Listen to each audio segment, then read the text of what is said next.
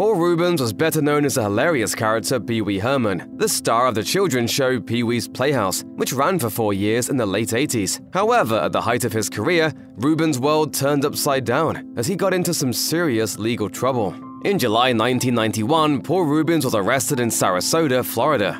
According to the Sarasota County Sheriff's affidavit, undercover detectives raided the adult movie theater XXX South Trail Cinema. 3 men were arrested before they spotted a 4th man, who they later identified as Reubens.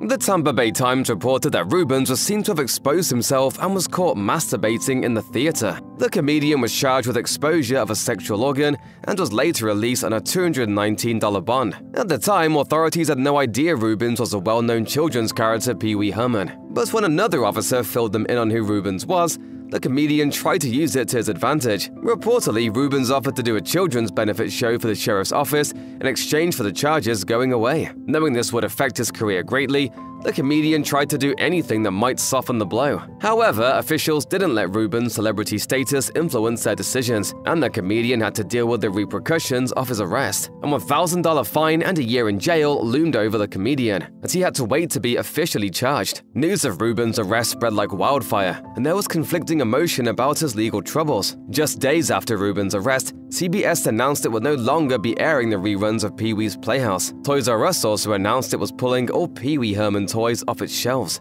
Reubens' voice was also removed from all rides in at what is now called Disney's Hollywood Studios. He provided voices on the Backlot tours, and also the original Star Tours ride. Clearly, he had burned some major bridges.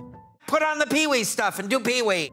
Surprisingly, however, many fans stood behind Reubens. There were several free Pee-wee rallies held in some major cities. In addition, the comedian also received some support from big-name celebrities. Ironically, Bill Cosby was one of those celebrities who defended Reubens, saying, "Whatever Reubens has done, this is being blown all out of proportion." Reubens pleaded no contest and was slapped with a small fine and 75 hours of community service. Not too bad of a punishment, but the damage to his career was already done. Paul Reubens' lawyer predicted what was to come after the comedian's 1991 arrest. He explained how Reubens' career would be impacted by the story because of how closely he worked with children. Although Reubens had support from loyal fans, his career never truly bounced back. After his arrest in 1991, Reubens took a break from the spotlight. He eventually went on to do several more acting gigs, just not as Pee-wee Herman. In 2004, he revealed that he never fully understood the repercussions of being in the legal situation he was in. He told NBC News, "I certainly wasn't thinking to myself, you're a children's show host. Your show is still on television.